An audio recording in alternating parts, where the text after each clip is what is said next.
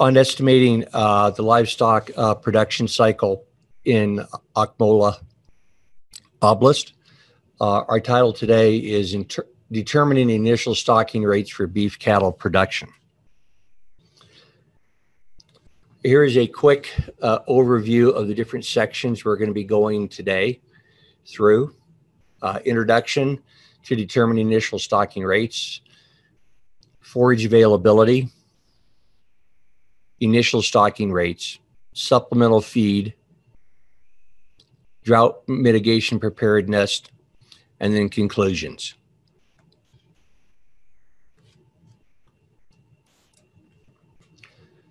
The Akmola Oblast has about 300 to 400 millimeters of precipitation annually.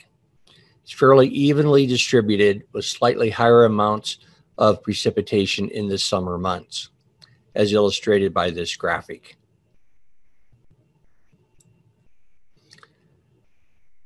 Vegetation across this oblast is generally grasslands and croplands.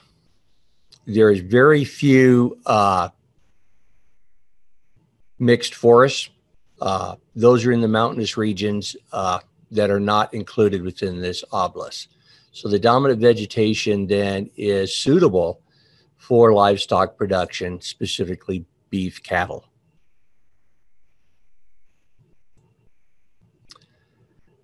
The core and the central element that we're trying to get across in all of these presentations is we first need to establish what is the above ground net primary productivity.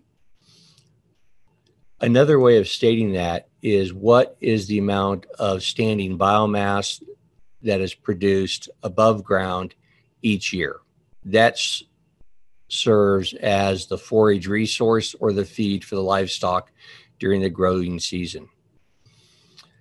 The image here on the left, we have broken down into different classes of vegetation. And this term stability is actually referencing how consistent the vegetation production is year to year over this time period from 2001 and 2014. As you see, the unstable sparse vegetation is in the western side of the oblast, where it tends to be a little bit drier and more variability in precipitation. The densest vegetation that is most stable and most highly productive is kind of in the center part of the country, illustrated by the dark green. The coefficient of variation then of ANPP, which is the above ground net primary productivity, and the three classes are indicated then into risk for grazing capacity. So the variation in annual precipitation drives the annual net primary productivity. So the red zones in the southwestern side of the oblast have the highest coefficient of variation, or another way of saying that is the most variation in low production to high production over this 15-year period. And therefore, your stocking rates are not going to be consistent, but they should vary yearly then to match the annual net primary productivity. This is really the foundation of why later in the presentation, we talk about drought mitigation and an adaptation process to allow for this variation that occurs naturally and still have stable production of beef from your ranch and not do any harm to your ranch resources.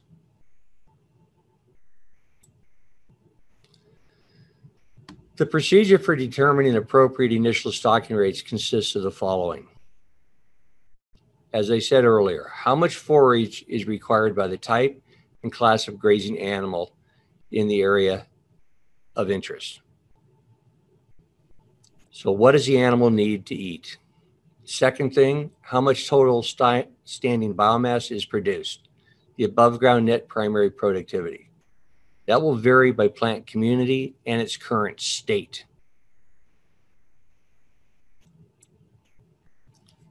What is the amount of standing biomass is actually forage? That is what can be consumed by the animal in its preferred diet.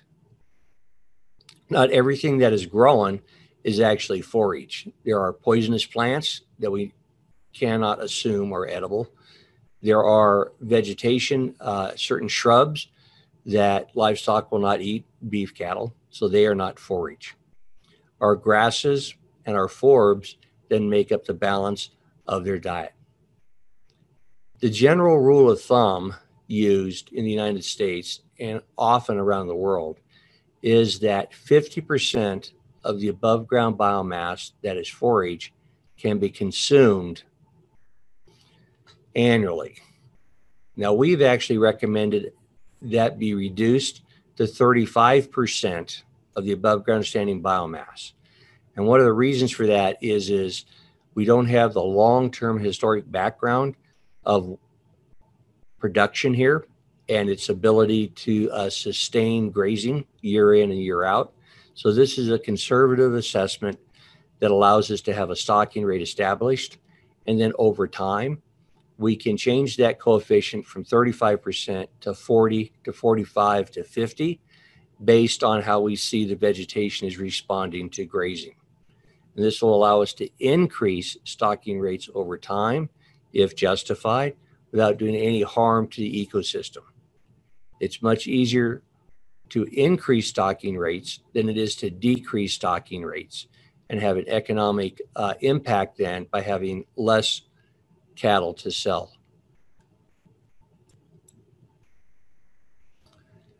How long, when, and type of grazing animals that will be in the pasture.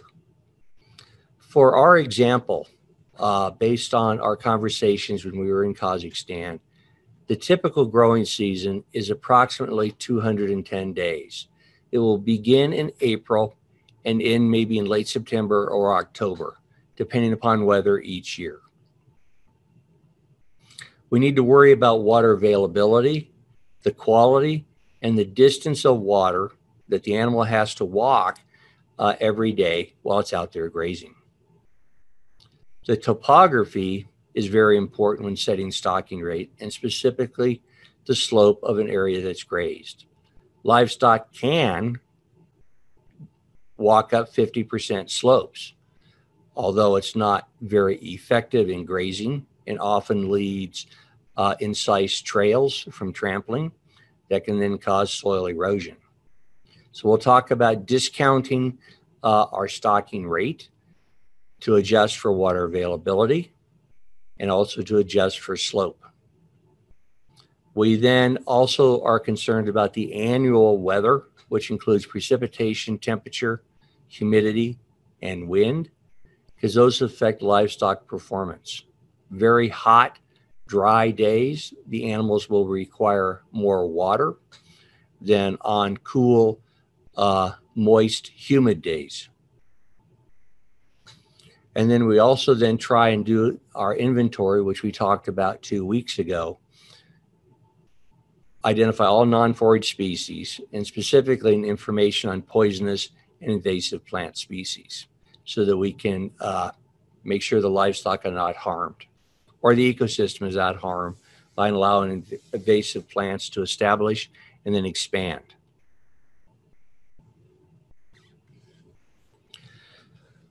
In Akmola, we have defined right now a prototypic ecological site description. The historic plant community, to the best of our ability to identify, is a stipa grassland with diverse perennial grasses and shrubs. We call that number 1, or HPC, historic plant community. We have seen evidence that of non-grazing for long time periods.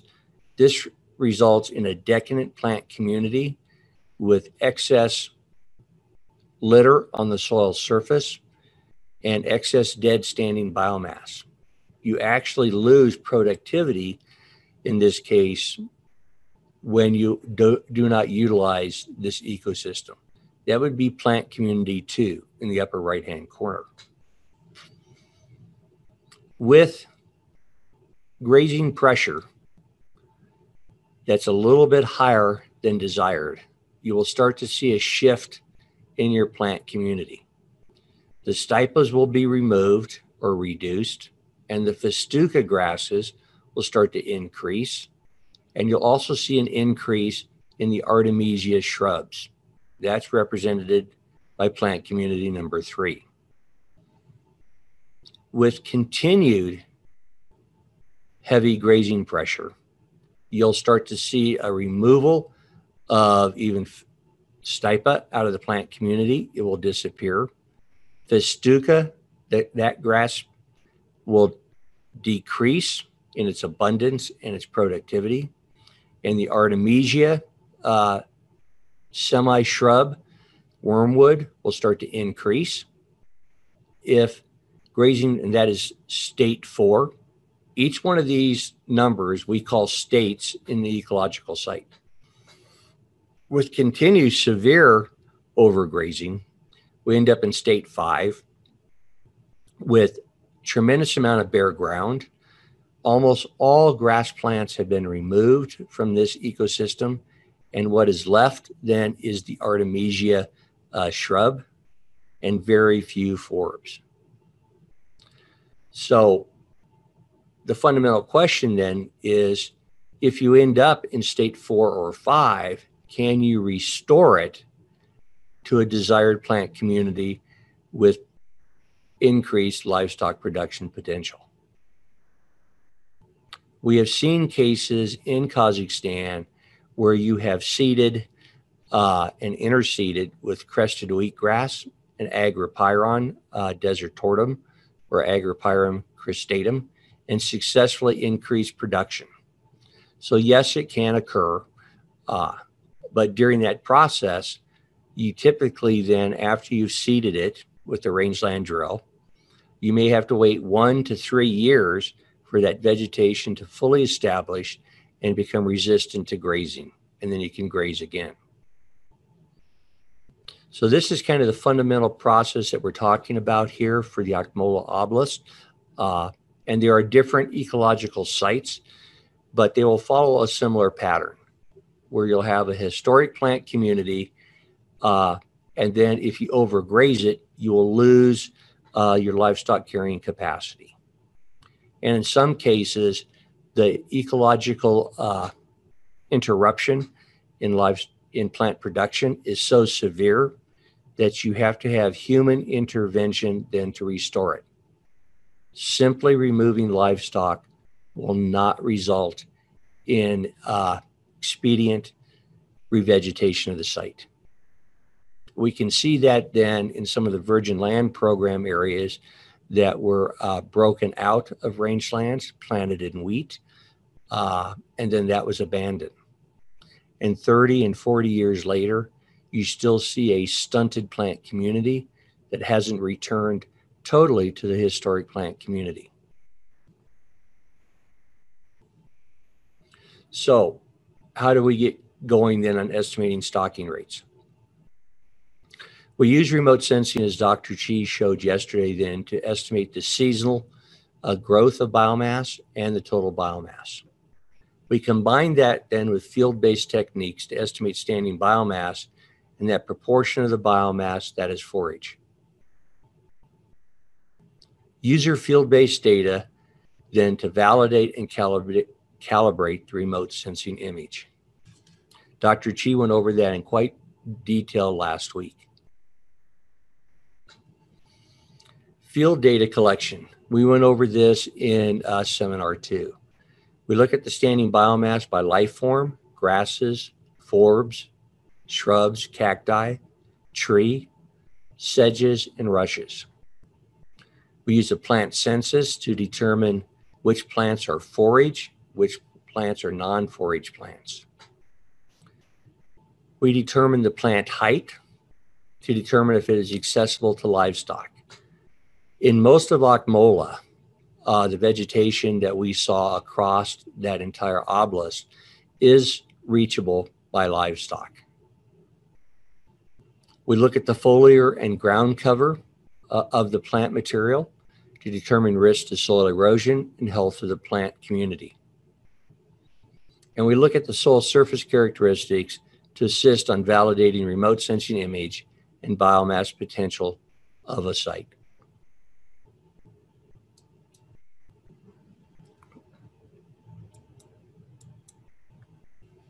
Estimating standing biomass, we use these tools. They're very limited and very inexpensive to actually measure standing biomass. And we went over that in lecture 2. So basically we use a tape measure, stretch it out 100 meters in a cross formation. We establish then vegetation cover by walking that and estimating the cover by looking straight down by dropping a pin. After we've completed canopy, foliar, and ground cover measurements, then we go ahead and clip 1 meter square plots at fixed distances down that transect then to get a standing biomass. And we sort that then into classes of vegetation by species, if we can identify the species. If not, then by life form type. We also then would take a soil sample so we can correlate the soil series to the plant community to help us understand its production potential, and also then to document if there's been serious degradation on the site, if we've lost the A horizon or the surface horizon of the soil surface, or if through extensive overgrazing, you may have actually reached a compaction layer, which will impact root production.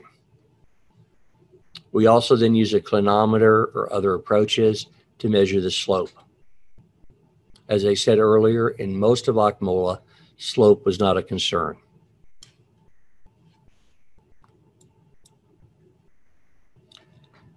The approach to establishing the macro plot, which is 100 meters by 100 meters on a specific site, to estimate sustainability and initial stocking rate, can be found in these documents. We have put together a supplemental series of publications that GOLNAS can make available after this presentation. So all of these documents that you'll be seeing today are in the supplemental files, either from today's presentation or from earlier ones during this series. So the key ones are then the monitoring manual that actually go through the technical mechanisms of how to establish a monitoring system. And then 2 of the USDA's and the Department of Interior's reference documents on how they collect and assess vegetation.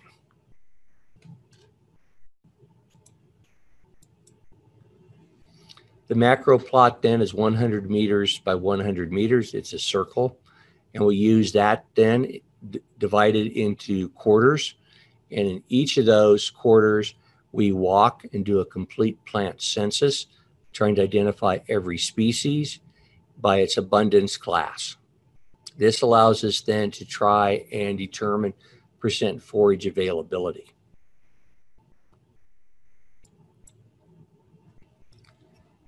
We use 5 different classes when we're doing our abundance or species richness identification. They are 1 to 10, 11 to 100, 100 to 500, 500 to 1,000, or greater than 1,000 plants in each quadrant.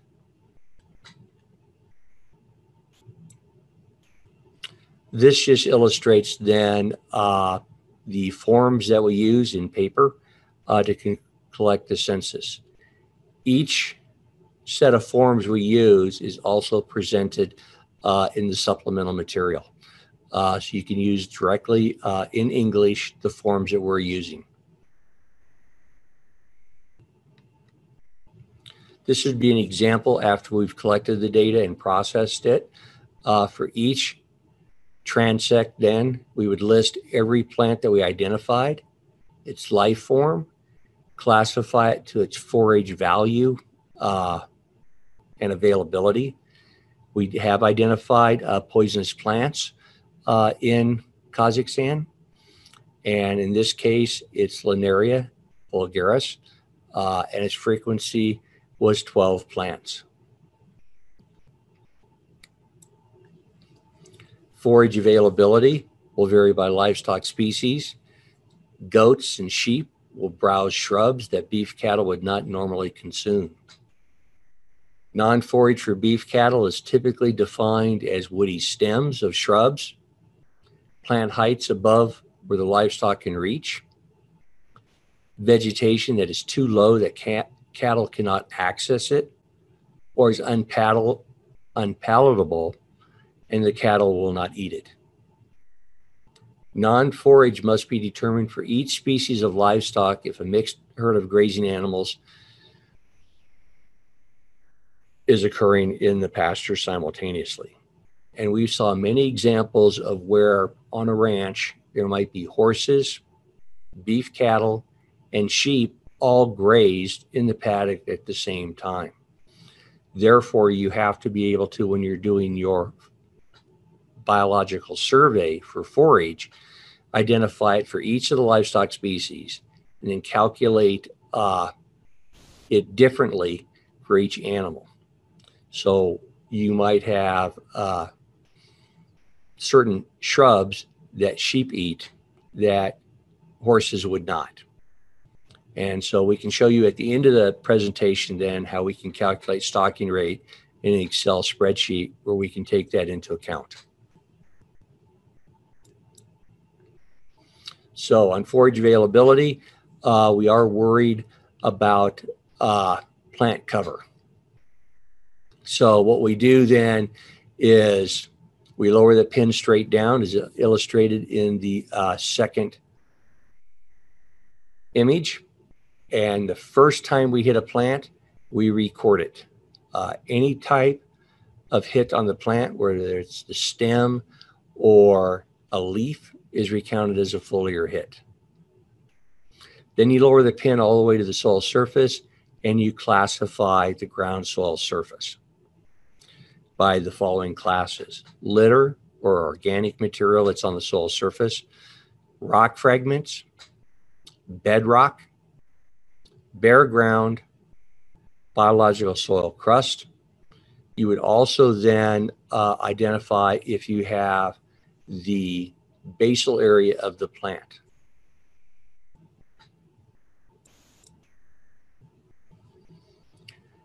Although most people would know this, we did put a slide in here then just to define our classes. So in the upper left-hand photo is a tree.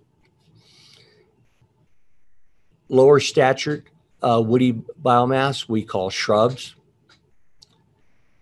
The purple flowering plant in the upper right-hand corner is a cactus. Grasses, forbs are shown in the lower right-hand corner. Agave or yucca is shown in the left-hand corner. As we get later into our last presentation and we talk about wind and water erosion as a way of looking at sustainability, we group then agaves into our shrub categories.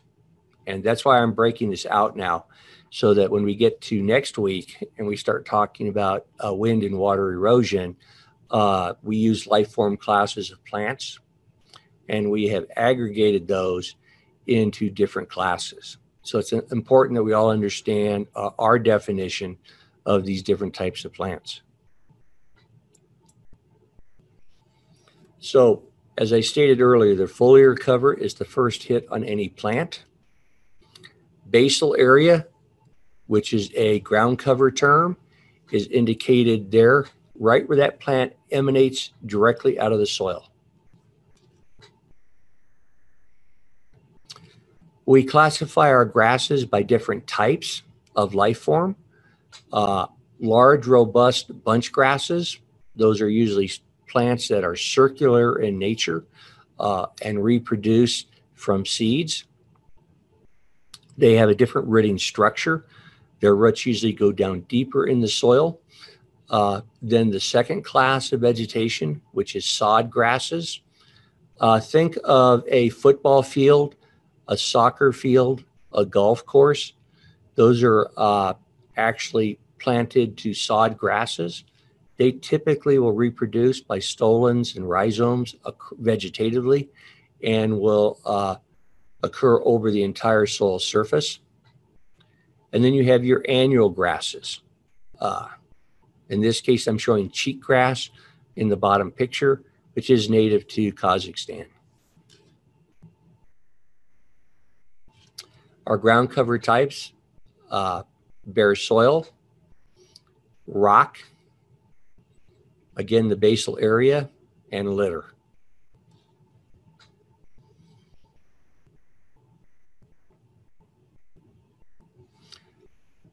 We do see this in Akmola Oblast. It is not very common on our visits, but biological soil crusts. We break that out as a special type of ground cover.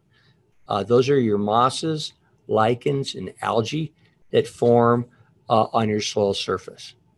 We also have litter on the soil surface, and litter is broken plant material that is laying directly on the soil surface, but it also includes animal feces.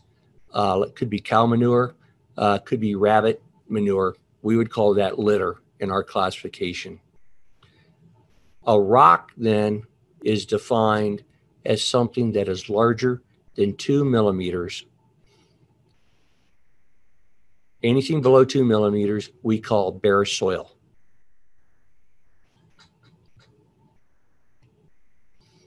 So to go through this then, here is our instructions and the field worksheet then for clipping biomass. So we actually get a estimate then in this pasture. So we clip 5 1-meter plots to determine standing biomass at a fixed distance down the transect.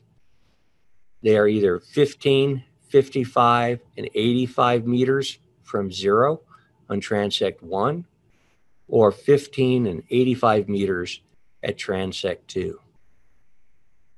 We typically would use a 1 meter square circular plot. And the reason for a circular plot is it has the least amount of surface area versus a square. So you have less boundary areas where you have to make decisions in using a circular plot than a rectangle or a square plot. After we're done clipping all the biomass, then at the center of the X, we dig a quick soil pit down to 50 centimeters. We take a picture of that pit for our records. We then identify the soil by horizons. How many horizons are they down by depth? Those can be differences by soil texture, by the aggregates stability, and other things. I have provided 4 or 5 references in the supplemental material on how in the United States we sample soil. We also collect all the litter off the soil surface and bag that. We take soil texture from the surface about 2 centimeters and bring that back to the laboratory for analysis. We will do soil on that soil. Then we will do organic matter, or what you call humus. We'll identify the color of the surface soil. We use that in remote sensing. Also, the darker the soil, typically we have more humus in the soil, so it indicates its health. And we'll do the pH of the soil.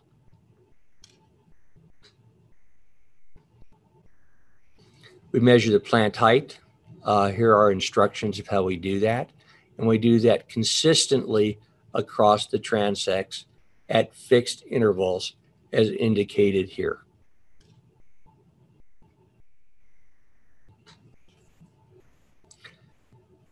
We use plant height then as supplemental information to help us determine the percent of the pasture that has been grazed.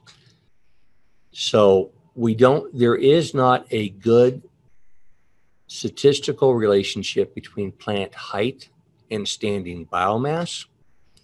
But if you're familiar with your plant community and you're measuring plant height over time, it does give you an indication that the plant community has been seriously grazed if it's very low in stature, or if you see the seed heads and it's at its normal height, it tells you that it's been very lightly grazed or not grazed at all. It's kind of a reference check we use then when we're sampling at different times of the year to give us a percentage of the standing biomass that has been removed to date, if we're doing just a one-time sample period. This allows us to do a reconstruction then on total standing biomass that should have occurred in the pasture. These are all documented in detail in the documentation on sampling strategies that I showed earlier, but we're not going to go through that process today in detail. So now that we've measured our biomass, we're going to get into how to actually estimate initial stocking rates. The default utilization, as I said earlier, is generally established at 50% of the annual forage production. However, grazing animals also damage plants by trampling them. They can alter plant selection by defecating or urinating on them. Other animals, insects, will consume biomass like grasshoppers or locusts or ground squirrels or marmots. Ants can remove standing biomass and vegetation. So to account for this, and as I said earlier, to start with a conservative estimate, we will reduce the amount of standing biomass that we consider available for forage consumption to 35%. This gives us a conservative estimate. If you're monitoring your pastures every year, and after 3 or 4 years, you see that you have a healthy stand with no decline in production, you can start systematically increasing your grazing efficiency from 35% to 50%, as long as you're having average precipitation in the year or above average precipitation. This would allow you then to increase your stocking rate if you could purchase steers and bring them onto your land.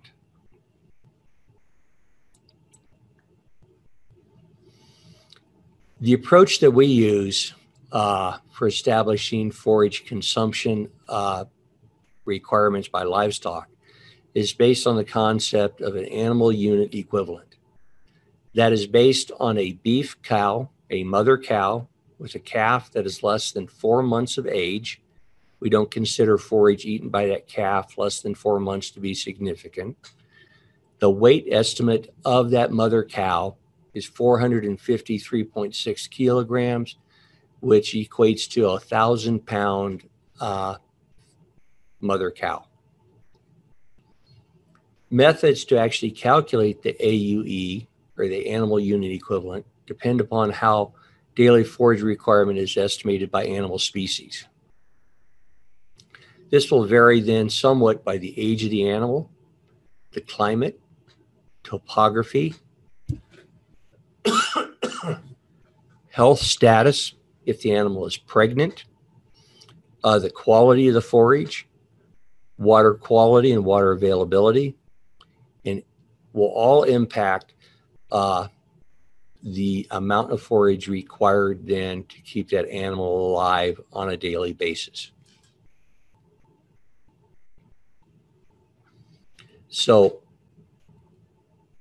for our estimation purposes, we use an AUE of 13.6 kilograms of dry forage per day for one mother cow and calf less than 4 months old.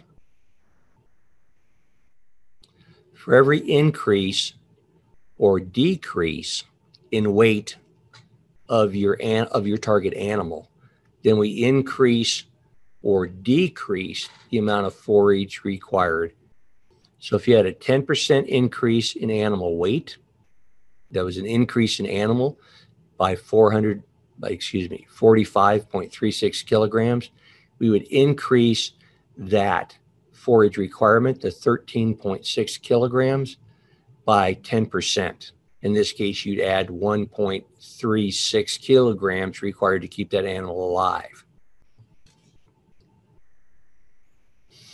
Here we show the table that we utilize most commonly in the United States by different types of animals. So a cow with calf, we use a 1.0 animal equivalent.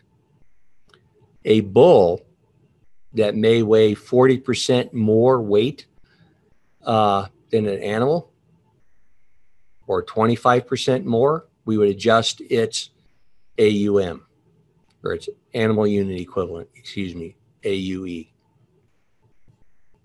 If you're grazing steers, it may only be 80% of the weight of that mother cow as you're still growing. You use a 0.8. Sheep, it takes 5 sheep to equal to 1 mother cow. And you can read the rest of them.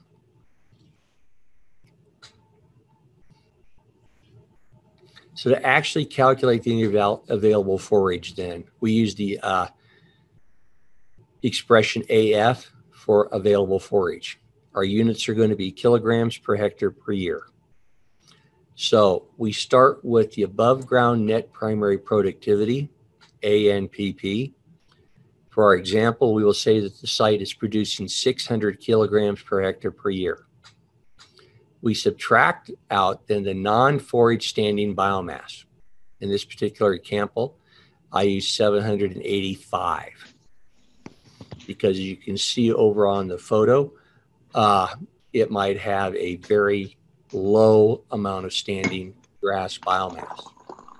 We multiply that then by the grazing efficiency of 0.35. This should result in an available forage of 285 kilograms per hectare.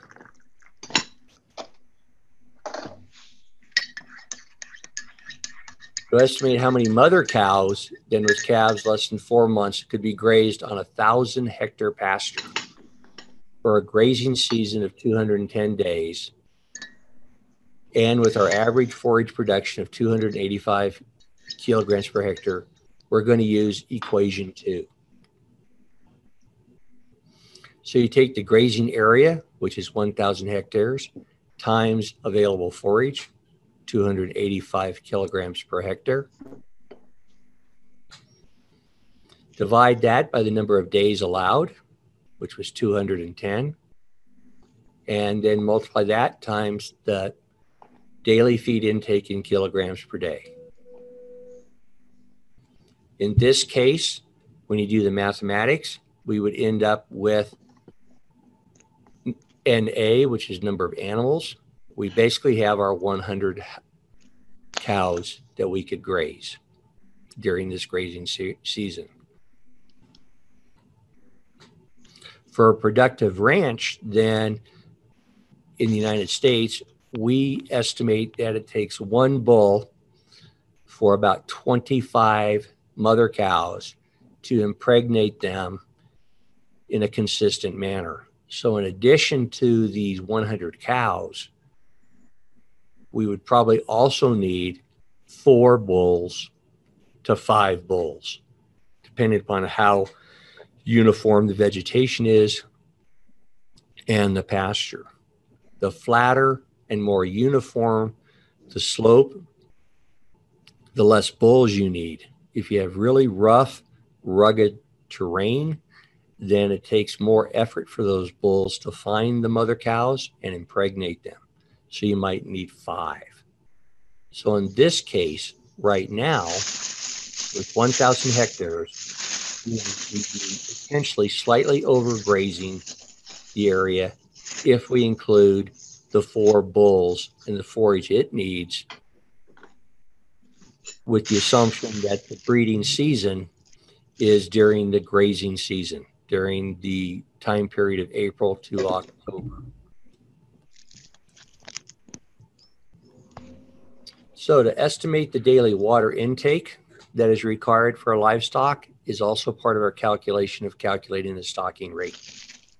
So that's going to vary, as I said before, based on if the cow is just pregnant, if it's actually given birth and it's actively lactating. They're going to have different requirements based on atmospheric temperature. If you have a bull, because of its increase in its mass, its body weight, it's going to require more water in liters per day. For most of our examples, we're going to use approximately 40 liters per day as an average amount of water required for that mother cow. So if you had 100 cows, that would require 1.46 million liters of water for an entire year for your herd of 100 cows. Additionally, water is going to be required then for cleaning and maintaining the winter housing facilities.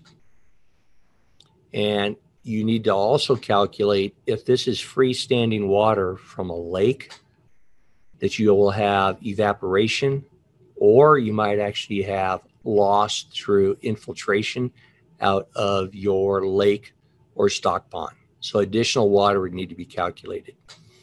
This becomes a key resource of concern. Then in Akmola, we saw areas that had excellent grazing potential, but there was limited water availability. So you have to then either reduce your livestock numbers to match the available water in your seasonal lakes and ponds, or you have to supply them with supplemental water.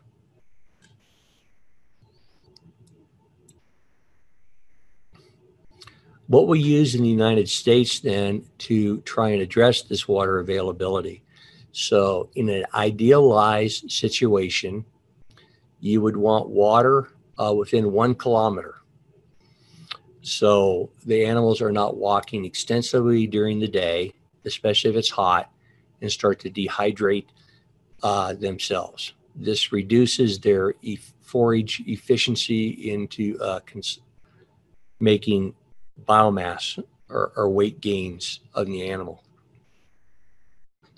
At about 3 kilometers, we would reduce stocking rate then about 50%.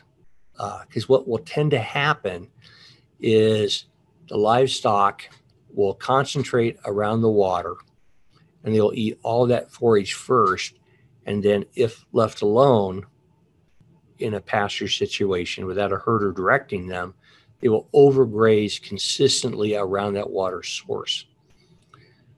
There is generally across the world a linear distance away from water. As you go out, you will see less plant consumption with the greater distance of water. Once you get 4 or 5, maybe 6 kilometers away from water, you'll start to see very limited grazing if the livestock have free choice. So we reduce then the stocking rate by a percentage to account for this degradation around the water source. The second adjustment we need to take into account then is slope. Slopes between 0 and 15%, we don't make any adjustment. The livestock don't seem to have any problem utilizing those areas. As you get up to 15 to 30% slope, we would reduce the livestock carrying capacity, the stocking rate, to 70%, because they're going to start degrading those hill slopes by walking zigzag paths up the hill slope. because they prefer to do that than walking straight up the hill. And they won't be uniformly grazing across the landscape. When you get to 31 to 60% slope, we'll have a 40% adjustment in reduction. And when you get above 60% slope, we don't consider that forage is available to the livestock.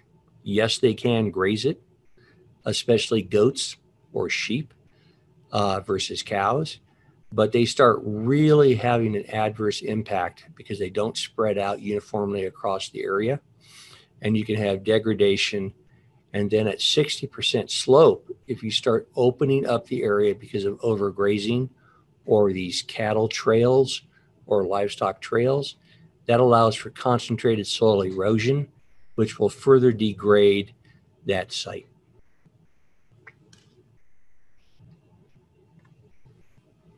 So then we add in these other coefficients.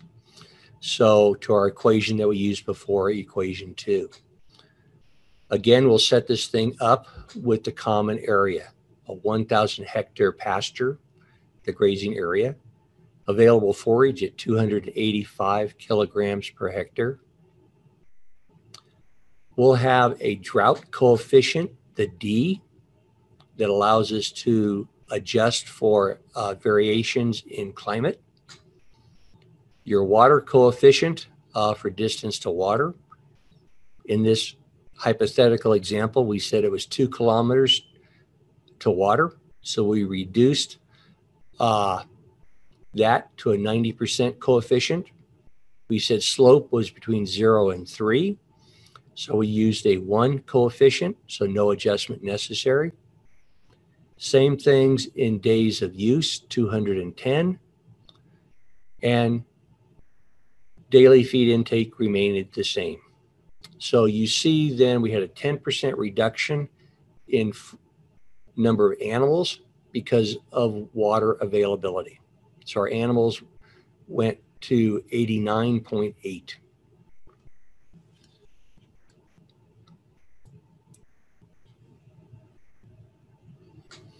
So adjustments then in calculating stocking rate are suggested to account for climate variability, drought. An average annual production of forage, given high variability in precipitation, a reserve of 40% increase in land may be recommended. So as you saw earlier in the first several slides I showed, there was a variation in precipitation that went from the northeast, which was the highest precipitation and least variation. In the southwest corner of the obelisk, we had higher variation in annual precipitation, more variability, which will directly translate into variability in production. So if we're looking at setting up a brand new ranch, then one of the things we want to do then is develop a drought mitigation or adoption or adaptation plan. So, and we would adjust that drought adaptation plan then to the variability in production that we've seen using remote sensing over the last 20 years. The highest variation we saw was 40%. So we would add 40% more land to have that as a reserve. So if we had one of those dry years, we do not have to immediately destock. If you have a wet year and you do not need that forage reserve, then you could hay it as supplemental hay and sell it, or stockpile it then, because hay can be reserved for 2 or 3 years if kept under correct conditions. And that way, when you have a drought year, then you have your forage resource. Also, most of the plants that we saw, these grass species, are what we call C3 grass plants. They use that photosynthesis pathway. The energy and nutrient content of the C3 plant cures pretty well in the above ground standing biomass. So you can use that standing biomass then again as a drought reserve forage. You never know when a drought is going to occur, but they do consistently occur. So for a typical mother cow grazing for a 210-day period with no supplements, it is estimated that 2,856 kilograms per year per cow of forage is required for that grazing period. Now, we have a non-grazing season then of 155 days. So we need an additional 2,108 kilograms of hay to feed that cow during the winter confined period. So the total forage for a year is close to 5,000 kilograms per hectare per year for a cow. There is a third then aspect when you're looking at the entire oblast, and that is if we sell that calf at 6 months old and it goes to a feedlot, there needs to be additional forage, hay, and some other energy source like barley or wheat to feed that calf and fatten it up. So the main supplemental feed that we saw in the oblast is barley. So we also noticed, and it's been reported in a lot of the literature, that some of the native grass hay is relatively high in fiber to its protein content, and this will slow down digestion.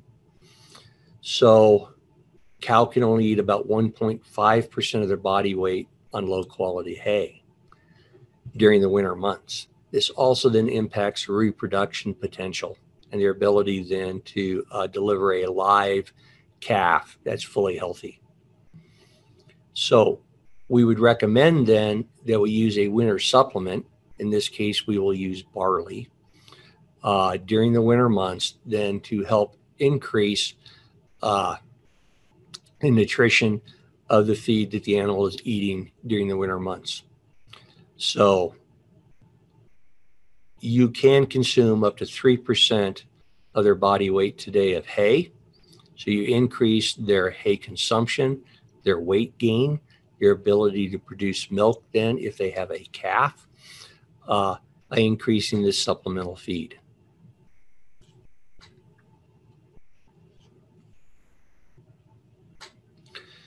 You never want to, during this winter feeding period, feed them too much grain. We recommend no more than 0.5% of the cow's body weight be fed on any day. We estimate that approximately 1 kilogram per day of barley as a supplement should be enough to sustain the animal in the non-grazing season in adequate health, then to deliver a healthy calf and provide it with adequate milk. There are many other alternative rations than barley that can be fed to the animal during the winter months. This table then, which is in Russian, shows you then the different types of forages, its calcium content, its phosphorus content, and its energy content. And so, you could use cottonseed meal, you could use fish meal. And so we just used barley in our example because we noticed that it was readily available in northern Kazakhstan.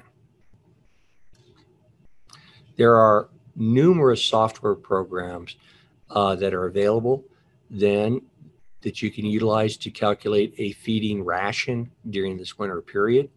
So if you have tested your hay and you know its energy and nutrient content, the weight of the animal and its pregnancy status, then you can use one of these software programs to estimate the amount and type of supplemental forage or supplement that would be necessary to keep it in excellent health.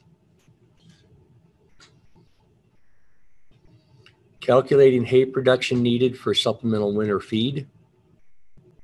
So on this hypothetical ranch, we're saying that the animal above ground net primary productivity in this case is 2,000 kilograms per hectare. The percentage of hay harvested, we're going to take 60% of the standing biomass, multiply those two together, you would end up with 1,200 kilograms per hectare of hay.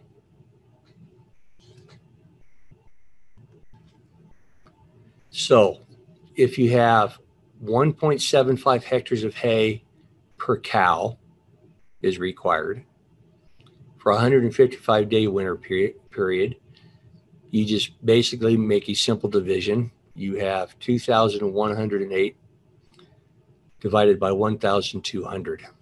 So it takes 1,705 hectares of hay land then during this 155-day period.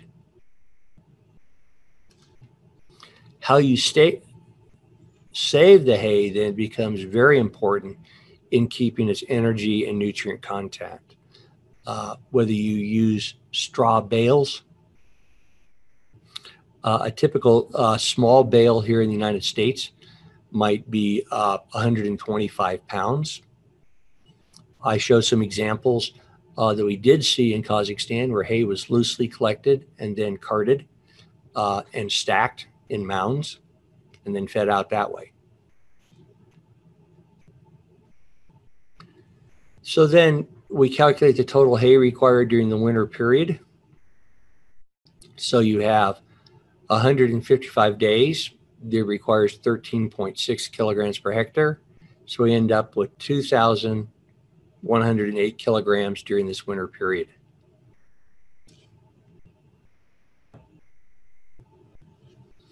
We're going to need approximately 1 kilogram per day of supplemental feed.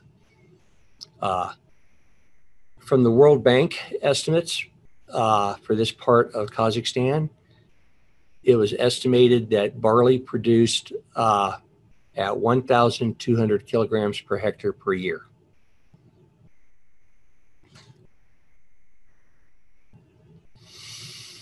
So you have days of use, 155 days during the winter confinement period, multiplied times 1 kilograms per day feeding. So you need 155 kilograms per cow.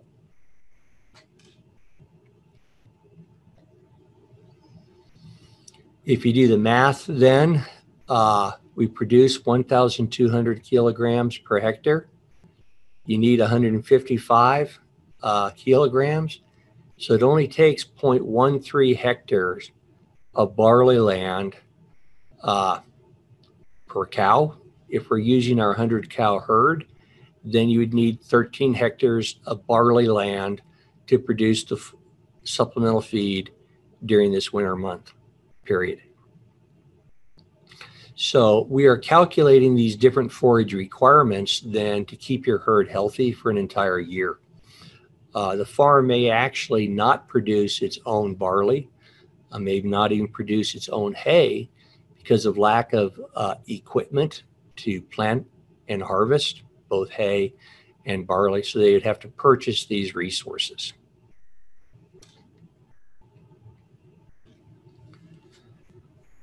As we've said before, there's a large interannual variation in precipitation.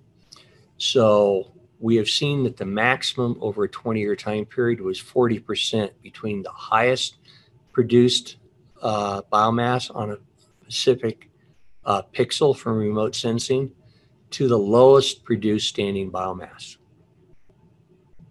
So we recommend that there's a drought mitigation plan be developed for each ranch. A simple approach then, if you're in the southwestern part of the country, would be using a 40% coefficient, where you'd have to increase then the land, both for grazing during that 210-day period, increase the hay land required by 40%, and increase your barley production by 40%. And this should give you at least a minimum of 1 year surplus grazing resources, that if you hit a severe drought, you do not have to destock immediately.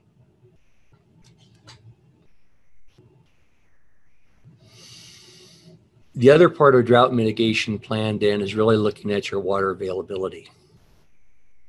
So how are your livestock reaching water? One example of drought mitigation that could be done is you could develop stock ponds. If you have a small ephemeral stream, you can dam up that stream, hold the water back, and that will provide you extra water than during the drought. Another way of doing that is digging a excavation pit or a dugout and allowing the water then to fill up. Again, that gives you surplus water to go through the drought.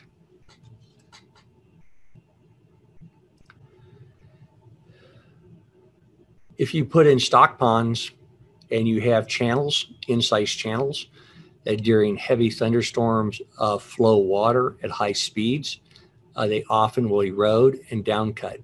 By putting in this gully plug or stock pond, it will stop the water flow, slow it down if it's designed as a detention pond, and therefore reduce erosion off-site, improve your water quality.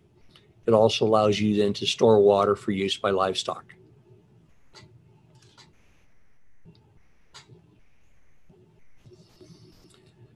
There's a couple other things then you might want to consider on water availability. Then if the livestock have complete access then to your stock pond or lake or reservoir, they typically will trample it all down, muddy it up. They may stand in the water, actually defecate and urinate directly in the water supply, contaminating it. So one of the ways of addressing that then, if resources are available, is you fence around your stock pond, and then you open up a very small area, you lay a concrete foundation, and then the livestock then enter into that confined area so that they're not trampling down the entire water resource and causing excess degradation. So in order to calculate this, basically a rough rule of thumb would be you need 4 hectares of above ground drainage area for every surface acre of pond. Now this is going to vary substantially then based on your precipitation in the area. And next week then, when we use the rangeland hydrology and erosion model, it'll allow us to calculate runoff from different storms that occur historically. And from that, we can then gauge how many hectares we need, what slope we need, then to actually effectively build a stock pond and have a reliable water supply. You also then want to keep your livestock, if you have built a pond that has a dam spillway, you want to prevent them from grazing and walking on it. They will trample that and break down that, and it increases the risk then for the dam overtopping and breaking. Lastly, then on your dam face, you want to keep shrubs, trees off of that. Their roots will go down through the dam face and can create macropores that allow water to go through it and create piping and break it that way. You would also then want to remove any rodents or animals that are tunneling if you're using an earthen spillway. Again, that would create potential breakage.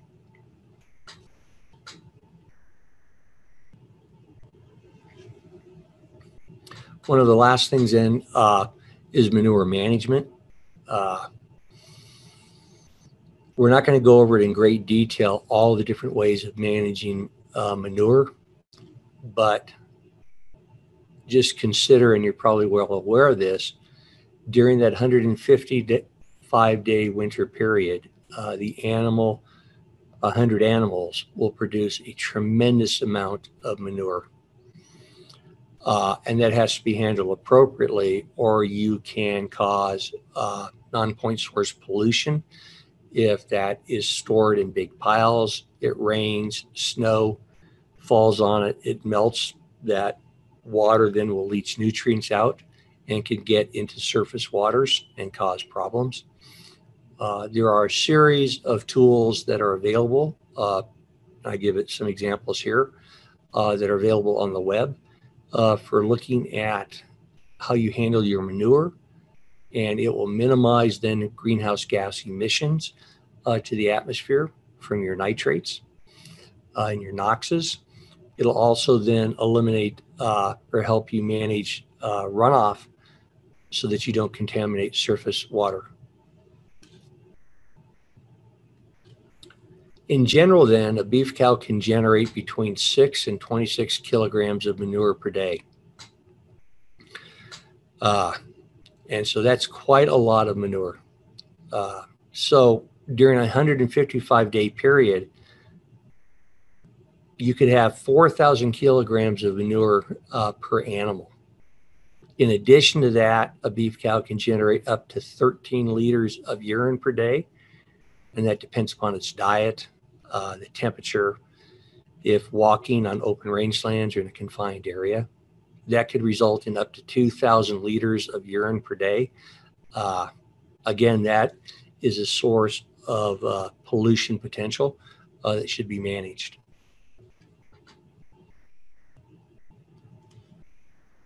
So if we look at the resources and byproducts from a 100-cow herd in Akmola, in this case, we used an annual net primary productivity of 3,000 kilograms with forage availability of 2,500. So we had 500 kilograms that was not forage.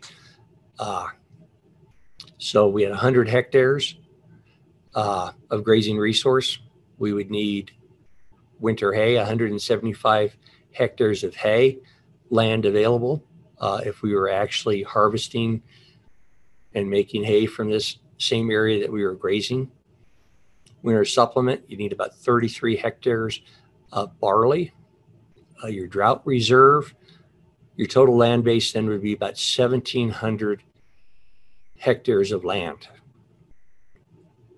You need about 146 million liters of water during the year, plus some additional then if you're washing your barns and other areas. And you could produce 400,000 kilograms of manure and 200,000 liters of urine.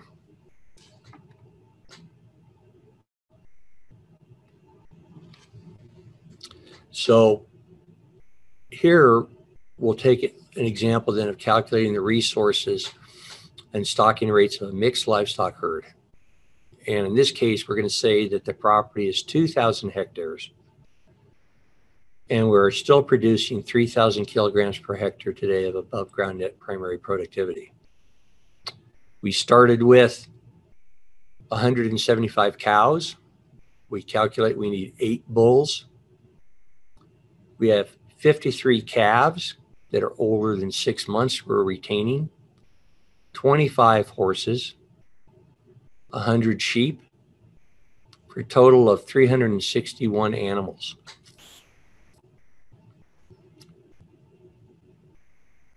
Your total annual production then is 3,000. Non-forage is 500, so your forage production is 2,500 kilograms per hectare.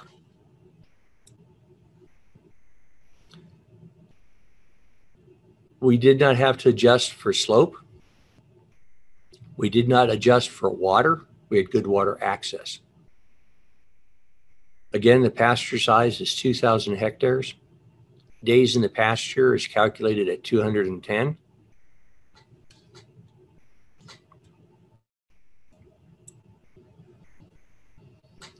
Now we start going through sustainable forage consumption.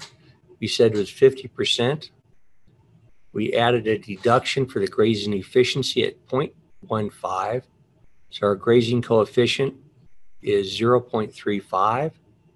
So the annual available sustainable forage for consumption then is 875 kilograms per hectare. You produce over 1,750,000 kilograms of forage then available for consumption off your 2,000 hectare place. Your forage demand by animal is nearly 5,000 kilograms. And then your annual demand for the days in the pasture is nearly 3,000 for a cow. And you can go through each one of the animal types, and then we have a ranch total over on the right-hand side.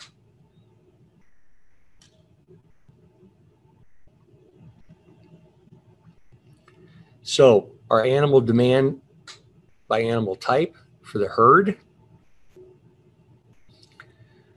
is 868,000. Daily forage demand is over 2,000 kilograms. Days available by animal type. You can go through, we've broken it down by each species. And you end up then the estimated sustainable stocking rate by pasture as you go down, the amount of supplemental feed that's going to be required,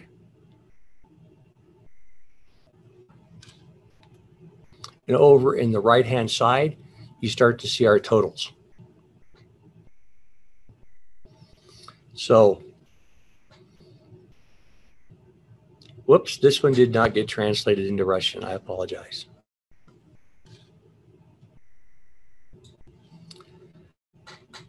So management adjustments, then a practice used is herders. And you go from a central confined area where you overnight the animals. You take the animals out during the day, they water and graze, and you bring them back at night. The use of this central facility limits the number of animals that can be sustainably grazed due to the distance they can travel in a day. It also increases trailing across the landscape potentially and could result in increased soil erosion and invasive plants in the bare interconnected animal trails.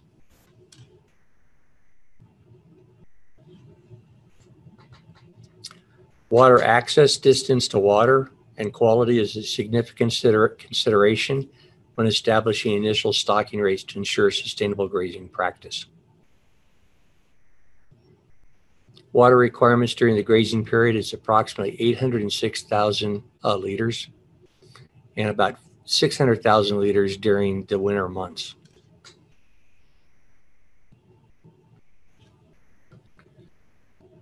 Forage for the ranch that was designed in a circle with a 2-kilometer radius from a central facility would have 12.57 kilometer squared area, or 1,257 hectares for grazing.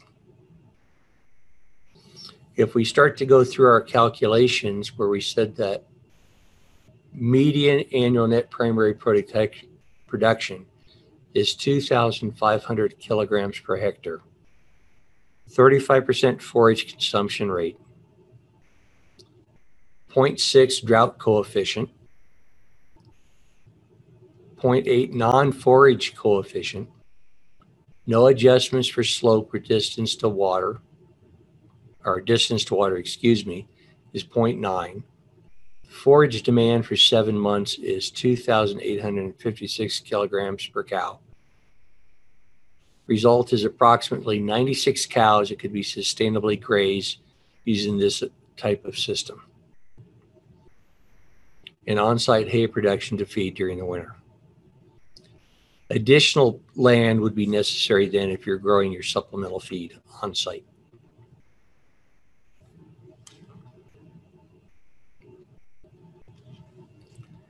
If we implement a rotational grazing system, that will alter the time of year when the area is grazed to provide opportunity for vegetation to reproduce. So for a 210-day grazing period, each of the 3 pastures would be grazed for 70 days. 1 pasture would be rested for the year. This provides forage during the drought if necessary by grazing that resting period. This would be an example then of how we'd set it up. So you have a 4 pasture in year 1. You would graze the first 70 days in pasture 1, then move to 2, move to 3. Pasture 4 is rested. In year 2, you start in pasture 2. That becomes your first one grazed. Then you move to pasture 3, pasture 4, then you rest your pasture 1. And you just do that each year in a very simple rotational pattern. And this changes the time of year when the vegetation is consumed, allowing each pasture then to reproduce by seed as you go through the 4-year cycle.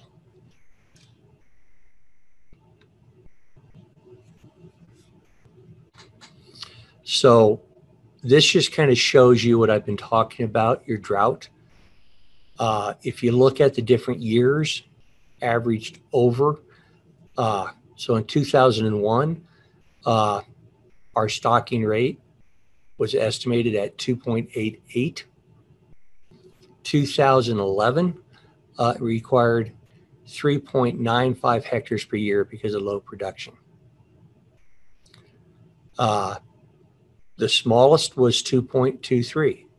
So you have a high variability then in what is produced annually and how much forage then land you need. And that's why we've introduced this concept of a drought reserve.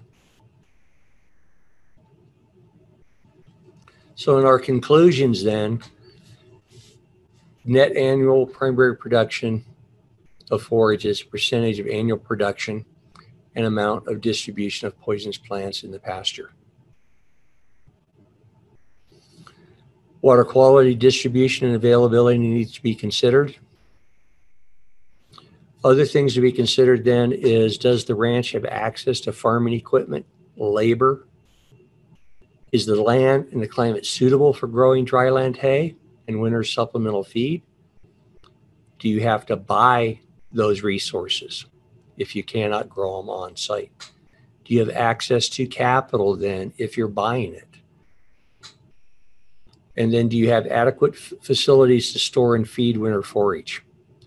Instead of hay, you might want to consider then converting that cut forage into silage and feed that as your hay source during the winter months. You can also change barley to wheat or corn, brewer's yeast. There are many sources of supplemental feed.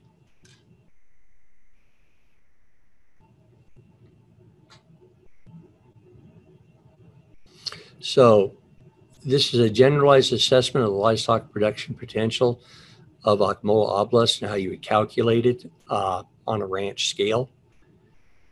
The actual number of livestock that can vary will depend on the method of grazing animals. Are you using a herder to move them? Are you using a fenced pasture and they have free access? Are you using a timed grazing system where you have very narrow pastures and you move the fence to drive the animal across the pasture? When you graze and where you graze and the type of animals and the number of animals will all determine what your sustainable stocking rate is. So other things we want to consider then when trying to estimate sustainable stocking then is the actual herd management. Do you have an animal identification system? Ear tags? Are you branding your livestock? What is your vaccination schedules? When is your calving and breeding season? That becomes important then when you're trying to sell your animal. Do you have a fixed breeding season where you're trying to get all your livestock pregnant within a 30-day window, and then you have maybe a second 30-day window where you try and rebreed those animals, what is your decision then on keeping an open cow, a cow that does not get pregnant? Are you going to keep it for an entire year for the next breeding season and then have to feed it all year with no production of a calf? Do you use, and the reason for using a confined breeding season then is you will calve at a centralized time.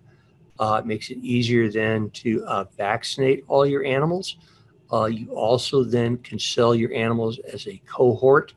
You would be able to sell your herd maybe when they reach 600 pounds all at once. Do you semen test your bulls to determine that they're actually capable of impregnating the cows? Are you feeding mineral supplements and salts blocks out there in the pasture then to help with animal health, but also in distribution of the animals?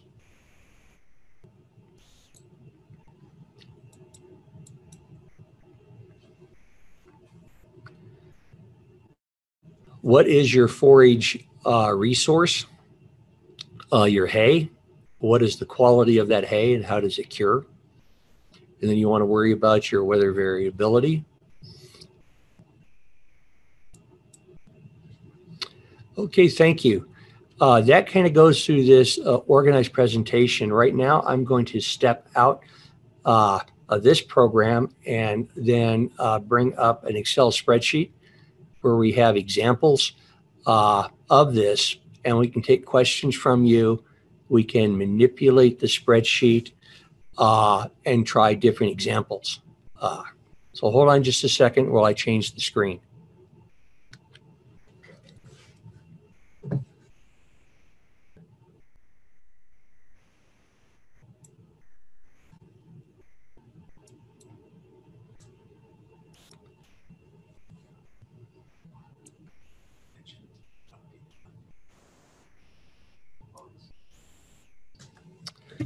Gulnaz, do I have the right screen up now? Are you seeing an Excel spreadsheet? Yes, you do. Okay, thank you. So this is in the supplemental materials that we provided to Gulnaz then to make available to all of you. It's a very simple Excel spreadsheet. I've got a series of examples that we'll go through and talk about them and show you how to use the spreadsheet. As I said, it's a very simple spreadsheet. We did not put in error traps. So if you accidentally input the wrong number, you'll get a wrong answer. So you need to be careful on what you're putting in. So in the top, we give some general background information as we've described. There's also a supplemental sheet, a Word document that steps you through all the equations I just presented in a written format. So you have that you can read as background material. And then you can use the spreadsheet then to try and calculate a sustainable stocking rate. So as we go through the left-hand side, there is just some record managements. Date we did this, the file name, the recorder, sampler, location, site, macro plot, ID, and pasture. Where did you get the information from? This would be from all of the other stuff we talked about earlier about calculating your standing biomass. From your field, you'd record it here so you can have a one-to-one correspondence. Then you start talking about, in the light green, your resources that will set up what we can graze. So what were you estimating your total production to be? In this case, it was 2,000 kilograms per hectare. We estimated 500 kilograms of non-forage. So total forage available is 1,500. Barley production, we're going to assume is 1,200 as an average. We go through then some of our coefficients. So what is a sustainable forage consumption? We set it at 50%.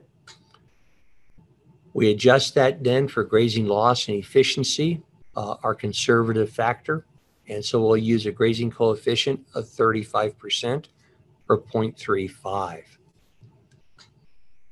We've established the number of days in the pasture to be 210. Winter confinement 155. Days in a feedlot then would be 180 days. We then start to define our animal and our resource base. So you go through here, it says pasture size. We're going to use 1,000 hectare pasture. Distance to water is 1.4 kilometers. So we're not going to adjust our stocking rate. We'll use a coefficient of 1. Slope is 3%. No need to adjust forage availability. So we'll use a coefficient of 1.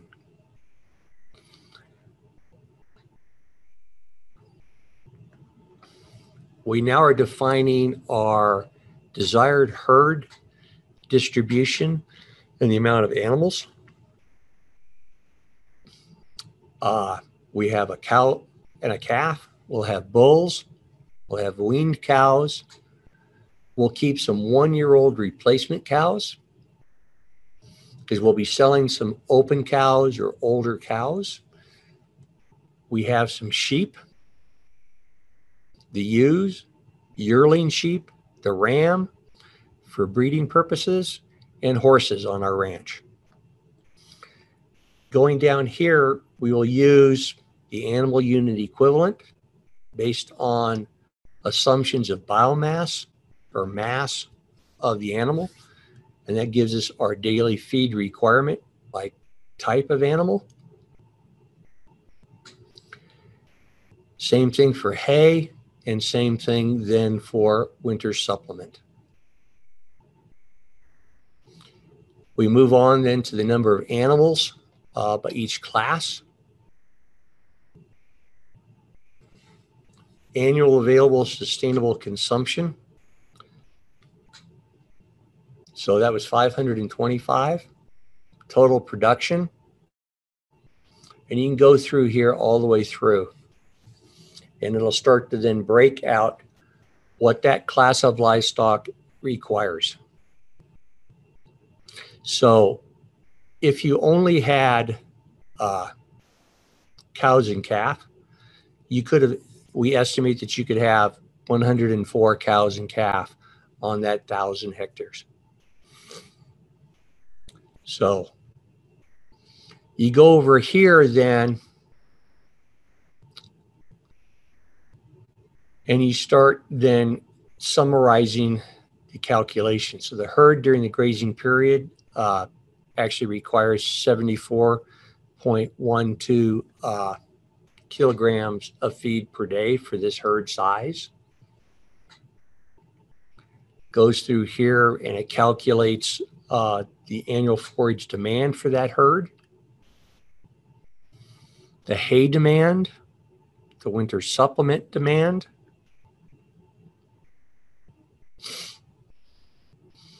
it provides you an estimate then of during the grazing period, how many hectares you needed per individual animal, how many acres or hectares you need then to produce hay and supplemental forage.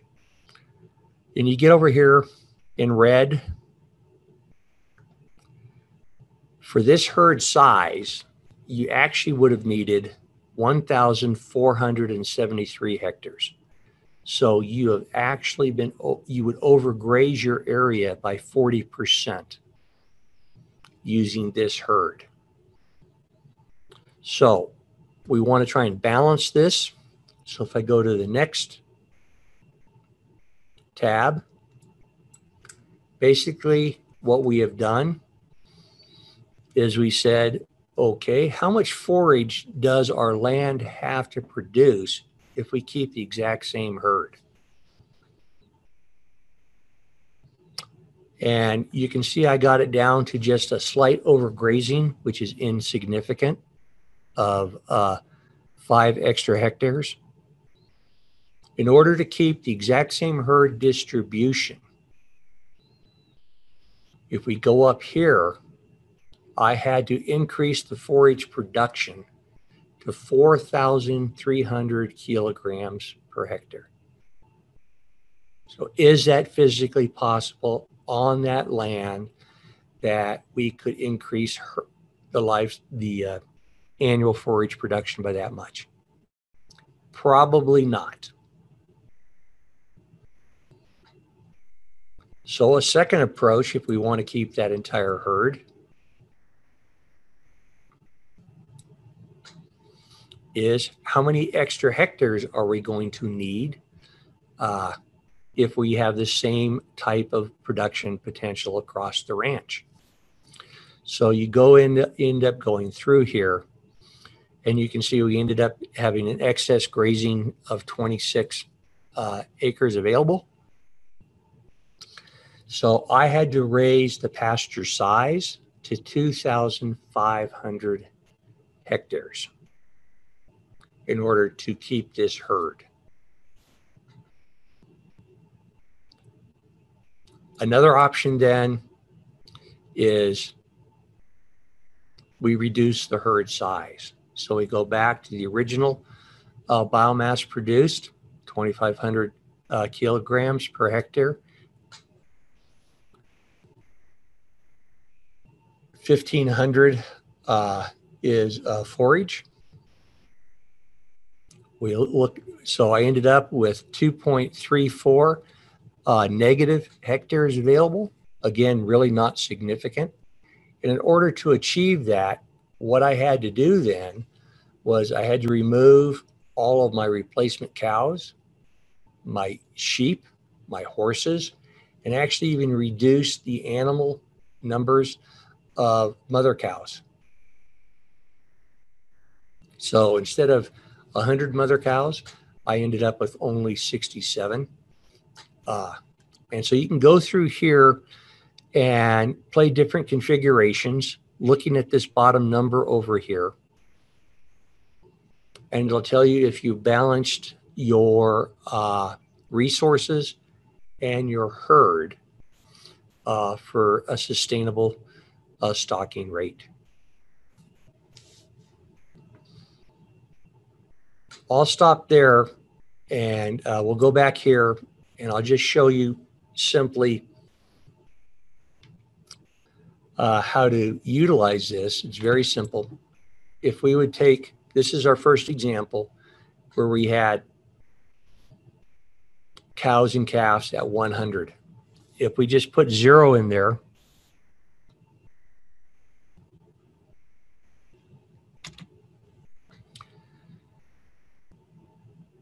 you would see the bottom right-hand number, it goes to the parentheses, which is in Excel means a negative number. So we had 131.74 extra hectares we would need then to keep the rest of this herd fully fed during this time period. So if we put this back to 100,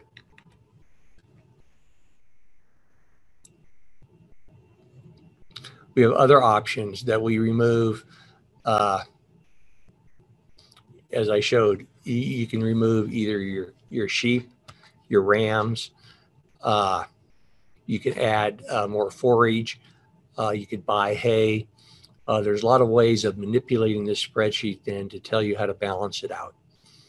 You could forgo your drought mitigation 40% and just run the risks that if you have a drought, you're going to overgraze or you're going to have to destock. And you can play all sorts of scenarios for that particular ranch. I'll stop there. Are there any questions then on anything I've presented to this point?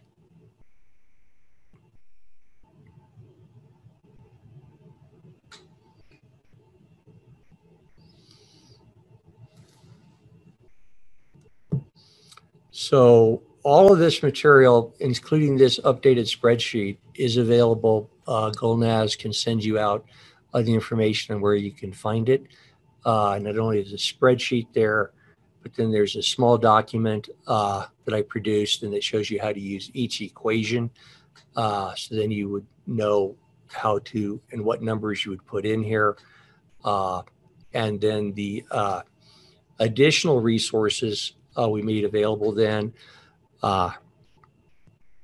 were planting guides from the northern tier of the United States and southern Canada on type of plant species that we would plant then for degraded rangelands.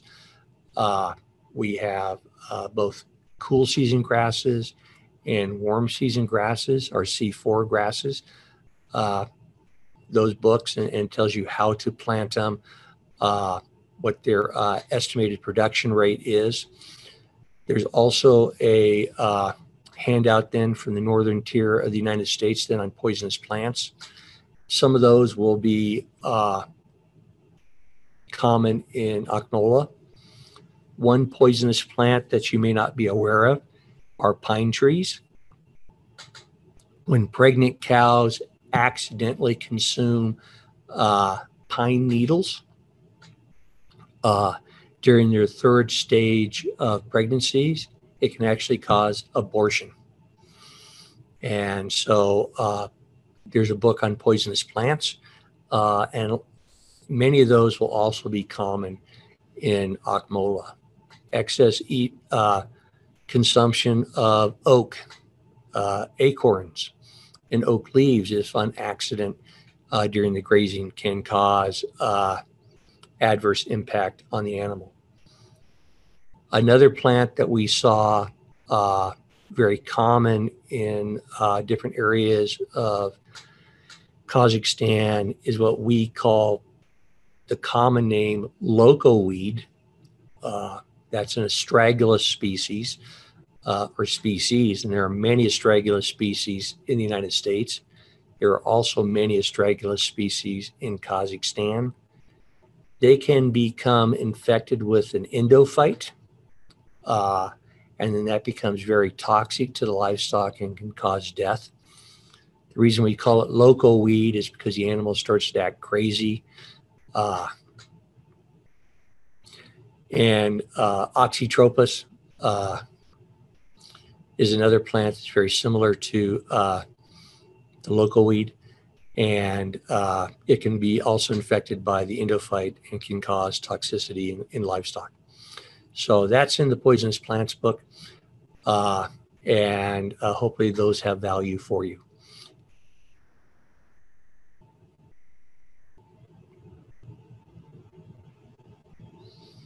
Are there any questions then on using the spreadsheet or the rationale we use for setting up stocking rates and how we calculate it on a ranch basis? All of this assumes that your pasture area is relatively uniform in the distribution and type of vegetation produced. If your branch has differential areas that have changes in slope or changes in soil, those could result in different plant communities. And then what you'd end up having to do then is sample each one of those unique areas and estimate a stocking rate for that unique area. And if you're using a herder, then you could adjust how long you stay in that area to graze based on its production potential. If you're fencing, you might want to try and fence those areas if it's logical and pragmatic into pastures that have more uniform production potential. It may not be possible to fence that out. You may not want to fence it and continue using herders. And then a trained herder then could recognize differences in the plant community and would adjust how long he would allow the animals to graze in that area if there is differential production.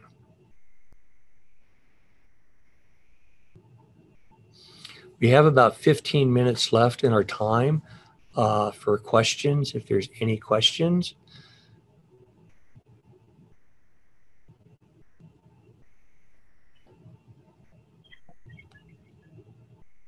Mark, if there are no questions, I believe we can finish a little earlier this time.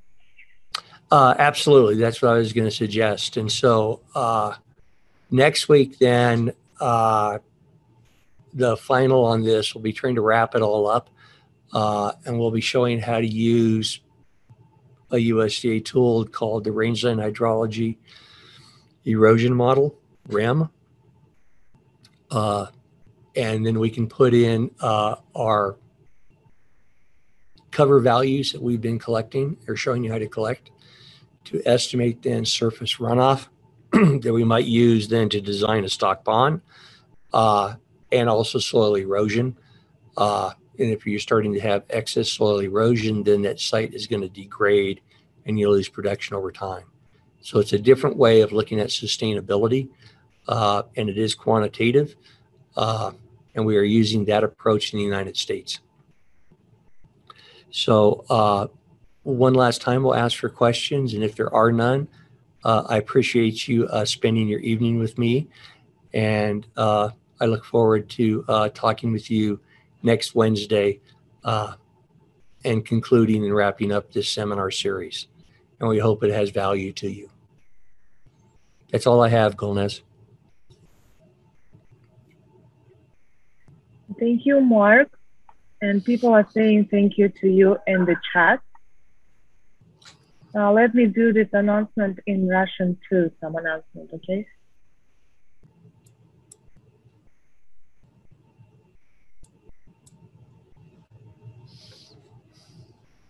Дорогие участники, благодарю за участие в семинаре.